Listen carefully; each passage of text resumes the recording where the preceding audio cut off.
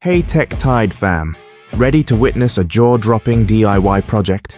Join us as James BIGGAR builds a powerful, futuristic e-bike from scratch, welding, shaping, painting, and powering it to hit 150 kilometers per hour.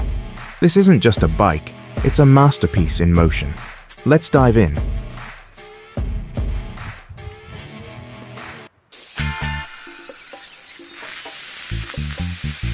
To build this torquey electric motorcycle, he begins by cutting and welding the metal tubes that will serve for the motorbike's main structure.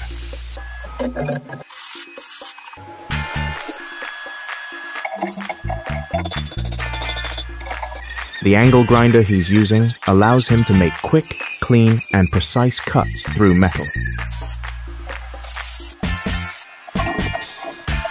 However, it's essential to use an angle grinder safely when cutting metal tubes, as they can generate sparks and an exponential increase of heat.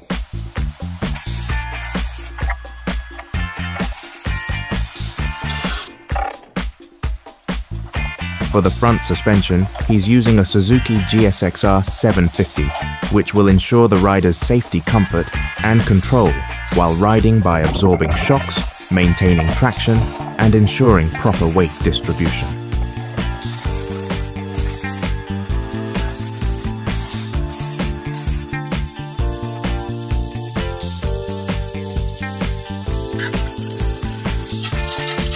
In case you are wondering the exact steps, materials, and dimensions of this project,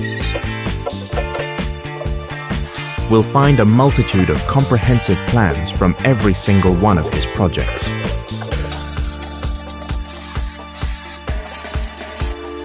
We believe this project is a great example to demonstrate that it's not necessary to have many tools to achieve an optimal result.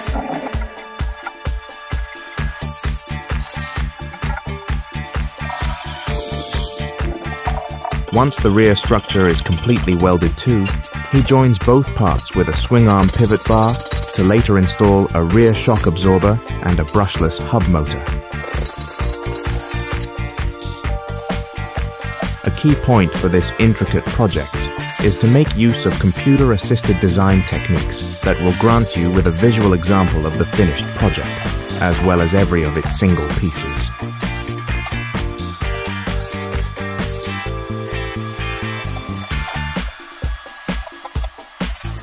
CAD is commonly used in the manufacturing industry to design and develop all kinds of products.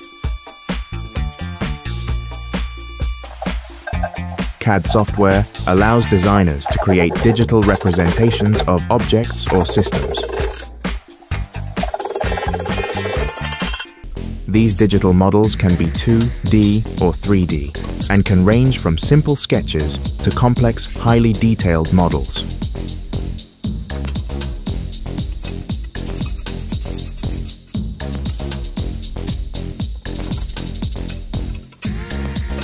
Designers can specify exact dimensions, angles, and other parameters, reducing errors and ensuring that the final product meets specifications.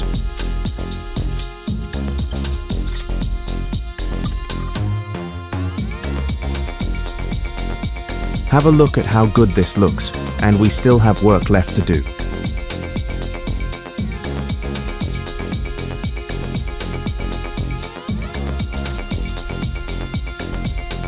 To create the desired shape, James uses a sawzall to freehand sculpt the polystyrene, which not only takes a lot of skill, but also a trained spatial intelligence.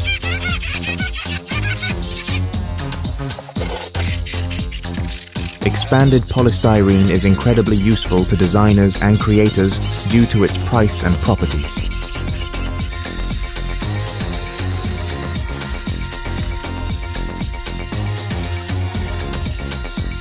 Its composition varies around 5% plastic, and the rest is air, making it a cheap alternative easy to carve with hand tools.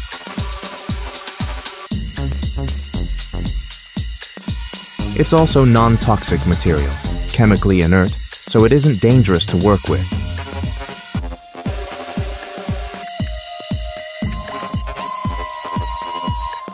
In summary, it's adequate for prototyping, but it's too difficult to manage in large quantities. To harden the structure, James uses 4 layers of fiberglass and glue to cover the polystyrene parts.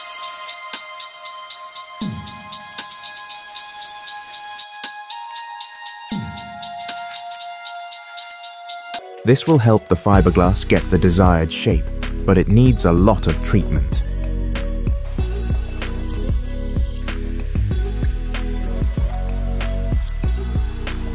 He applies a primer and sands it for optimal texture, as well as layers of acrylic paint and glue, and finishes it with varnish.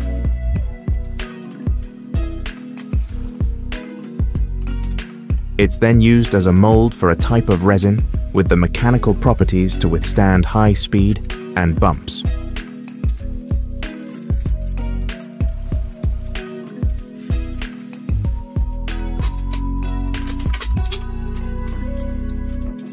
In the event of damage, fiberglass components are often repairable, as they can be patched, sanded, and refinished.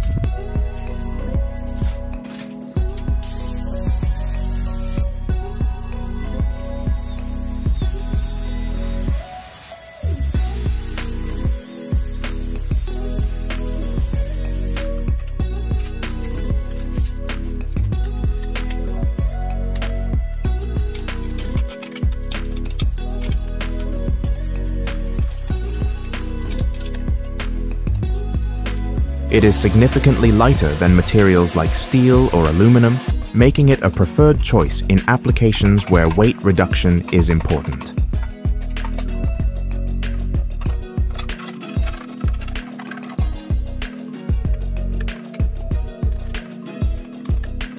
After polishing the corners with fiberglass, glue, and more sanding, the body of the e-bike is completed.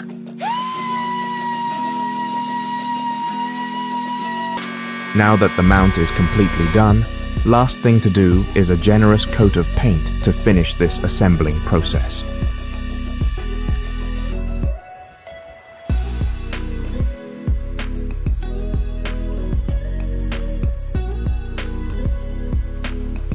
Let's continue with the installation of the battery and the wiring system of this awesome e-bike.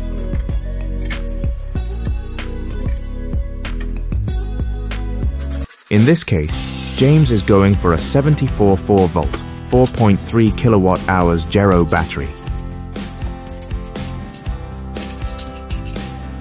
that will grant this vehicle a 150 kilometers per hour, top speed at 120 volt, making it comparable to most 300cc ICE bikes.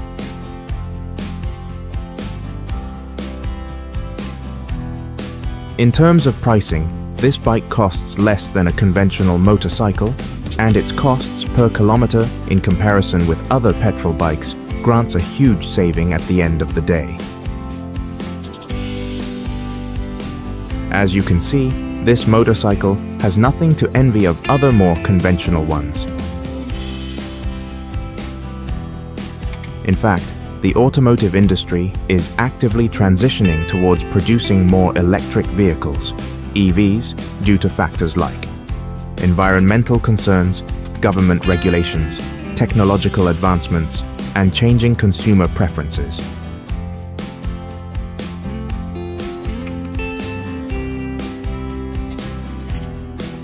This transition needs a large and widespread infrastructure to supply electrical energy, and batteries are expensive.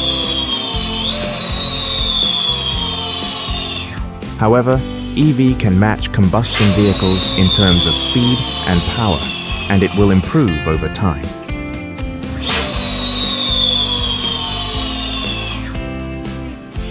To continue the assembling, a tail tidy is installed to hold the rear turn indicators and the license plate to finish later by fitting and attaching the rest of the completed parts on the chassis.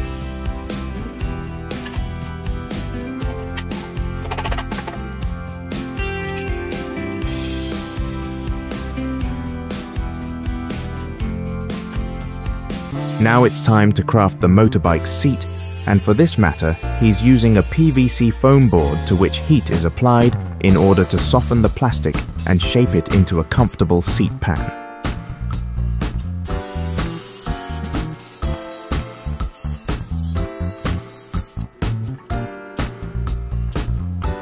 For this purpose, James uses a leftover piece of foam from an old ATV seat cushion and outlines its bottom part following the seat structure.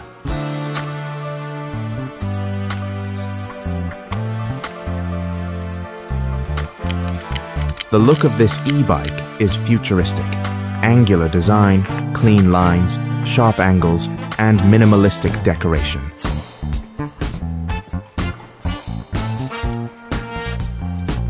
The two front LEDs and the fuel tank remind us of Tesla Cybertruck, which is also painted in black and grey. The long distance between the body and the wheels will enable it to overcome large bumps.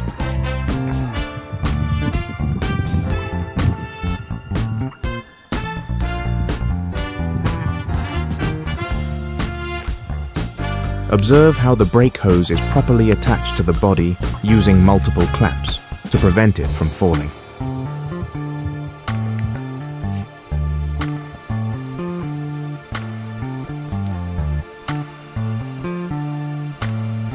How much would you pay for a motorbike like this? Let us know in the comments. Riding a vehicle for the first time always feels special, even more if it's your own creation.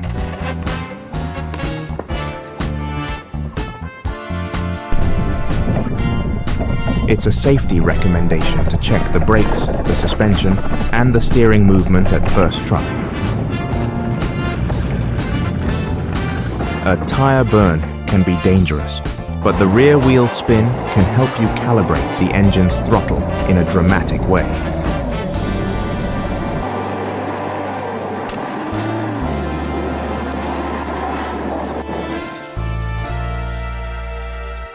The friction generates heat, which causes the rubber of the tire to melt into vaporized rubber particles.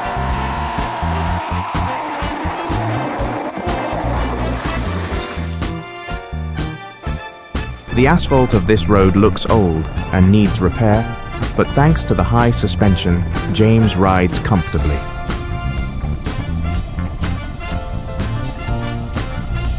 We recommend a good Kevlar helmet, a thick jacket, boots and strong motorbike gloves with knuckle protection to ride a motorbike. We hope this unique report inspired you to try electric vehicles. See you in the next video, and thanks for watching.